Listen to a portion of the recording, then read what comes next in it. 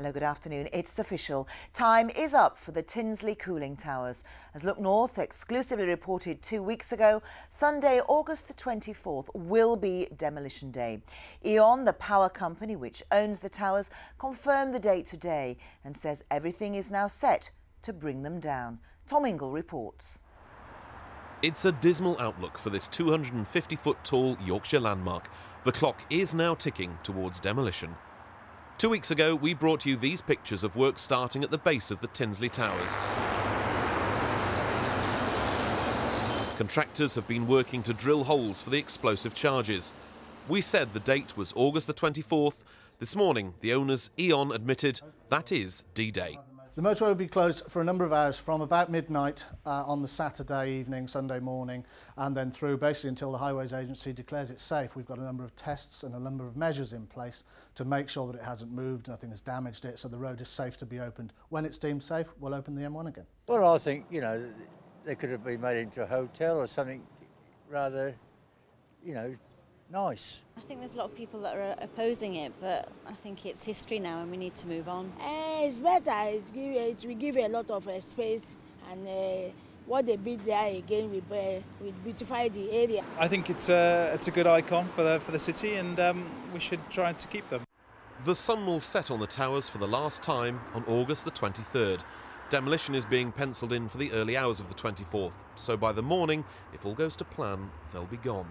Negotiations are continuing with the nearby Meadowhall shopping centre to use the car parks as viewing grandstands. Gosh, that is the end of an era, isn't it? What do you think about the decision to pull down the towers? Get in touch with us here on Look North. You can text us. The number you need is on your screen right now, 07786 202 666, or simply send us an email. Our address is look.bbc.co.uk. Now the rest of this lunchtime's news. The tearful widow of a man shot dead at a Bradford nightclub has made an emotional appeal today for witnesses to come forward. Brenda Gordon from the Swain House area of the city was speaking 9 days after her 30-year-old husband Damien was shot dead at the entrance of the Icon Club in Westgate. Our crime correspondent John Cundy is in the city this afternoon. Police believe, John, that the answers lie in the city. Very much so, Christy, yes. They believe that of something like 200 people who were in the Icon a week last Saturday night into the early hours of Sunday morning when the murder happened, that the vast majority they were from Manchester, perhaps only 12 from Bradford, so upwards of 200 people. And that's why West Yorkshire detectives came to Manchester today to make their latest appeal, to get the Manchester media disseminating information as well as the West Yorkshire media. They also brought with them to the Greater Manchester Police Training School here Damien Gordon's widow, Brenda, who made this emotional appeal. I want everybody to know that my life has been frozen after finding my husband dead. My kids are lost without their dad. We're frozen in a timelessness that until someone comes forward and names the person who killed Damien. Brenda Gordon there clearly struggling to get her message across to the media, but appealing desperately for those witnesses, particularly from the Manchester area, to come forward. John, have police made any progress in the investigation? Yes, they've certainly made some. They've had 4 specific and very hard informational calls from anonymous callers in the Manchester area, Krista, but you can appreciate, of course, that if there were the best part of 200 people in the nightclub from Manchester, there are so many, many more people they want to come forward to speak to them. But they have had very hard information and in some cases names named as to who might be responsible for the killing and why. Now, what history could there have been in the lead-up to this killing?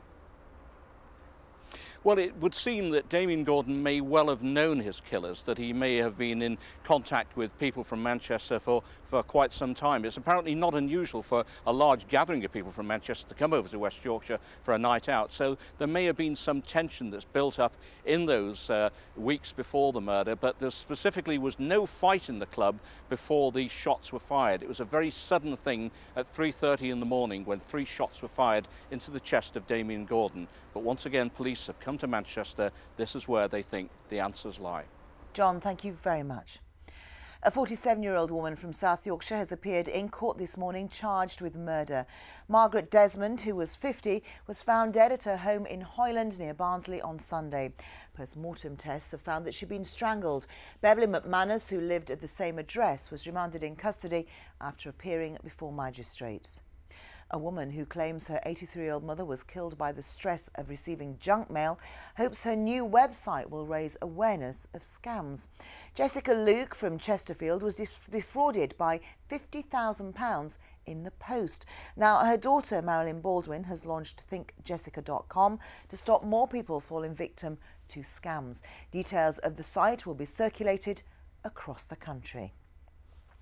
Well, Yorkshire is still without emergency air cover today, while checks are carried out on the region's air ambulances. As we revealed on Look North yesterday, both the helicopters were grounded after a fault was discovered in an identical aircraft in London. Yorkshire Air Ambulance say the aircraft are now undergoing maintenance checks in Gloucester. They are expected to be back up and running tomorrow. An inquest into the death of a soldier found hanged at Catterick in North Yorkshire has been told this morning he was suffering from an adjustment disorder. Lance Corporal Derek McGregor, who was just 21 and from Blackpool, died 5 years ago. His father claims he was bullied. Peter Lugg sent us this report from the inquest in Harrogate. Lance Corporal Derek McGregor was found hanged in his room at Gaza Barracks in Catterick on the 7th of July 2003. This resumed inquest had previously heard how the 21-year-old Army medic had left a note saying the Army had accused him of lying over suffering from a psychiatric disorder for which he'd been receiving treatment. Giving evidence this morning, Army regimental nurse Major Wink said he believed that Derek had possibly been suffering from an adjustment disorder brought on by the breakup of a relationship with a girlfriend and an Army investigation into images found on his computer. Derek had admitted binge drinking and at one time had been found wandering around the barracks at night, saying he was looking for a place to hang himself. The Army's reaction was to manage the condition by better integrating the young soldier into his unit and asking him to share a room. The hearing continues and the coroner's verdict is expected later this afternoon. Peter Lugg, BBC Look North, Harrogate.